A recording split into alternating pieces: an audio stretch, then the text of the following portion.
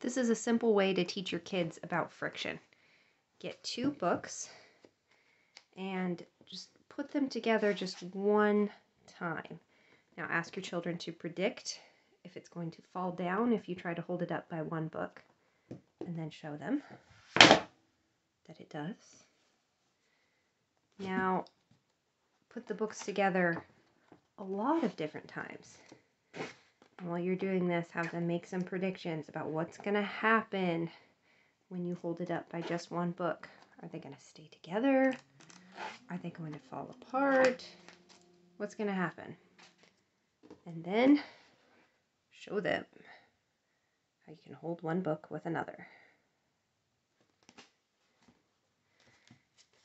You can also be really meticulous and overlap the books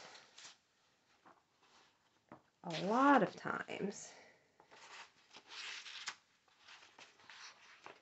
and see if you can get it to the point where when your kids are pulling on it, they can't even get it apart. Of course, this takes a little bit of patience.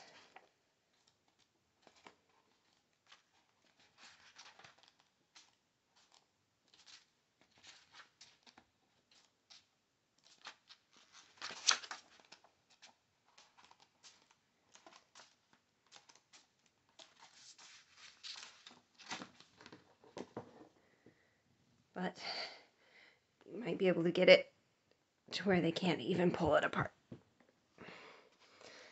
Could do a tug of war, as long as you don't care about the books too much.